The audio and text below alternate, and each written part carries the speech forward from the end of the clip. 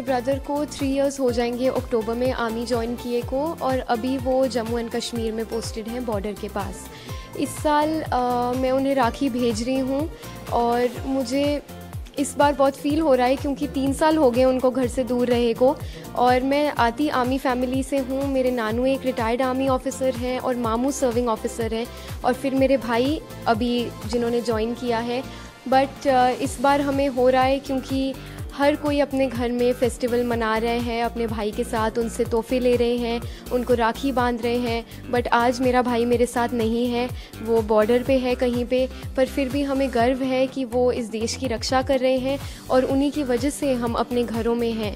इस बार मैंने अपने भाई के लिए एक कस्टम मेड राखी भेजी है जिस पे लिखा है फौजी भाई, और उनकी फेवरेट स्विस चॉकलेट्स के साथ हम मनाएंगे इसको।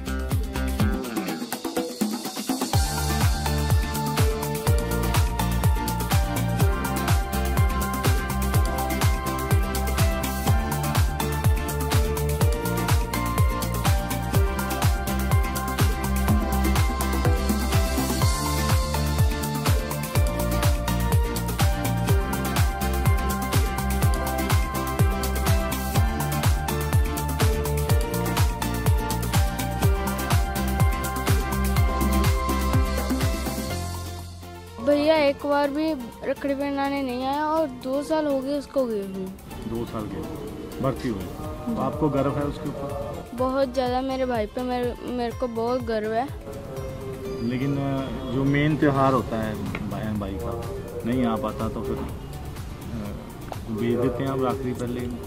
जी, मैं मेरे परिवार उसको भेज देता हूँ।